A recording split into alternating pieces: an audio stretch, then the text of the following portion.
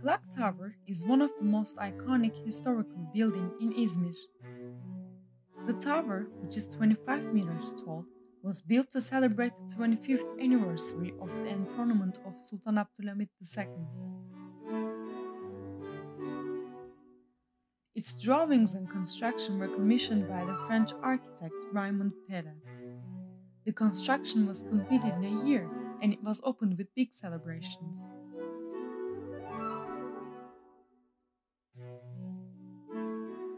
Some construction expenses was provided by the people of Izmir due to the donation campaign organized by Kamil Pasha, then the governor of Izmir.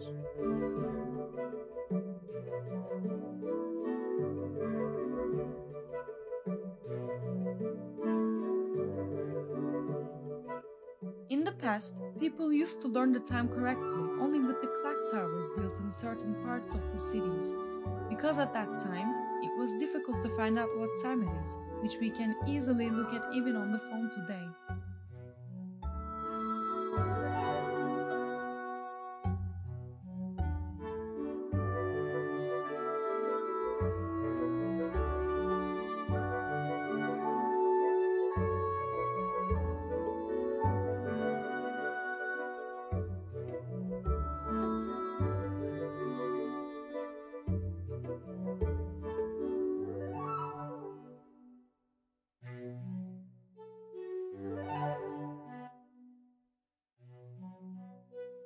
The clock tower, which became the meeting and socializing point of people in a short time, soon became the symbol of Izmir.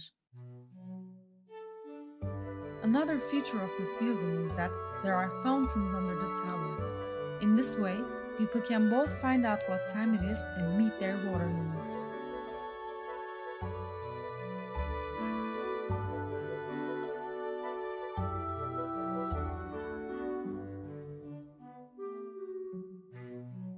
The clock on all four sides of the tower has been working non-stop since 1901. If you happen to be in Izmir one day, you should definitely visit this clock tower.